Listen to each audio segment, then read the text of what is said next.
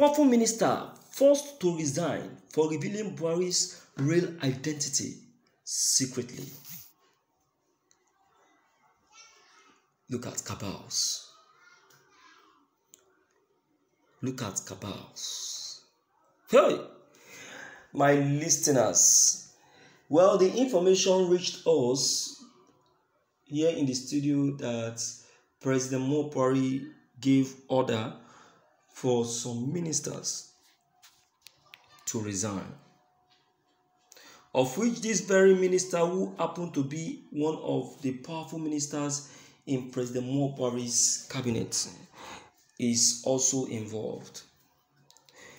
The minister who spoke actually said that I was forced to resign because I know the truth of who the president is.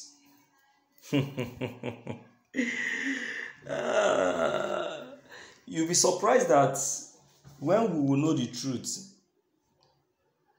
Mr. President is already on his way out of office. All right, let's quickly check the content, my dear listeners. This is Evening News. News Online has reported earlier that President Muhammadu Buhari on Wednesday, May 11, 2022, issued a directive for all political appointees under his administration to resign from office.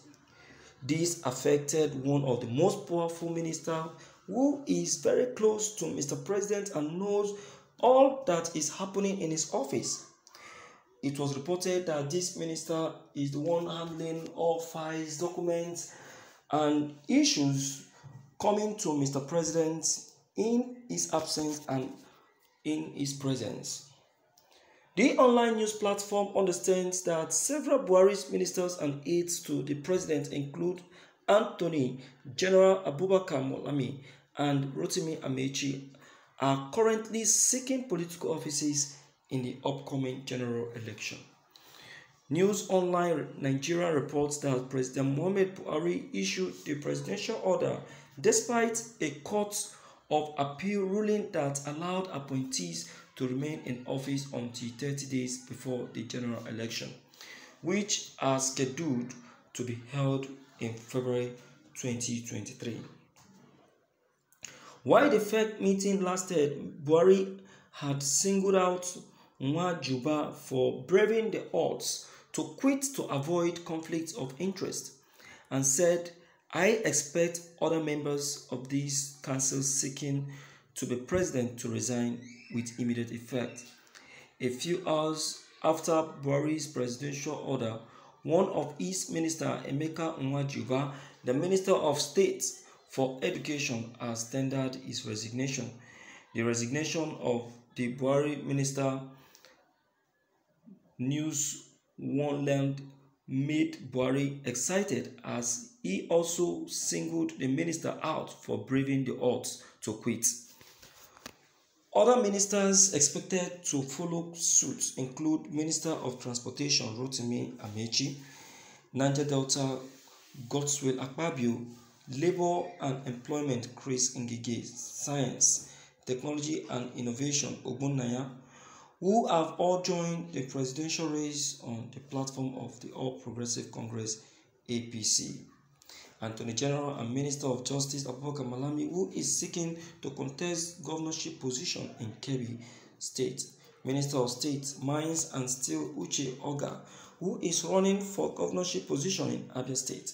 And the Minister of Women Affairs, Pauline Talen, who declared her ambition to contest for senatorial seat in Plateau State. Northern Nigerians are among the ministers seeking elected positions.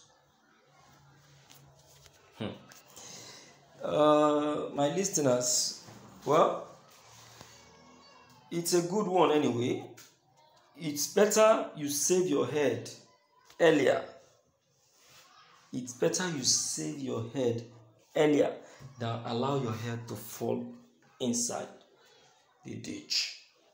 It's better you save your head than allow your head to fall in.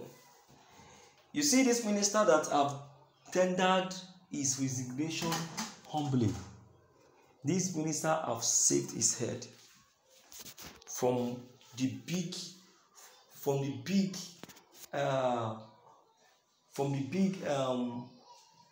confusion that is about to befall Buhari and his administration.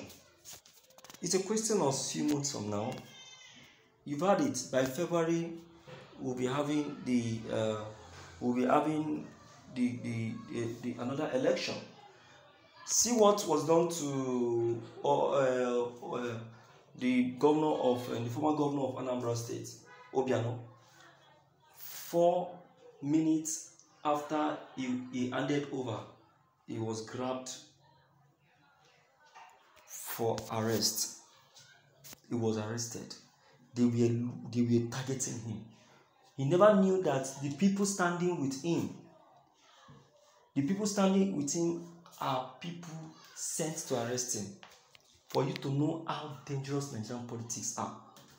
He thought that they are his securities sent to secure him as he handed over. Unknown to him that these are the people sent to arrest him the moment he hands over. They arrested him 4 minutes after handing over. That is what is going to happen to Mr. President. So, my own advice and candid advice to these persons that need to resign is for them to better do so now before it gets closer. This very man is wise enough because he knows what the ministers, commissioners, and what have you that are attached to these very administrations are going to face. This is the reason why Femi Falana turned down Buhari's offer when he gave him a minister in his office. You understand? So don't be shocked at what is going to happen because it's going to befall a lot of them. They will cry, but they will not see